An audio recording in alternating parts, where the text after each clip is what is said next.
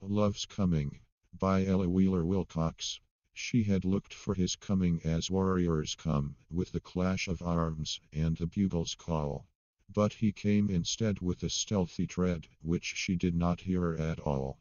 She had thought how his armor would blaze in the sun as he rode like a prince to claim his bride.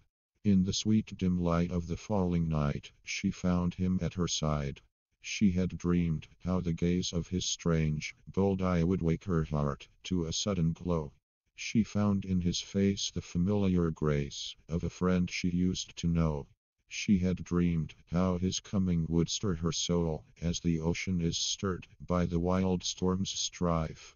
He brought her the balm of heavenly calm and a peace which crowned her life.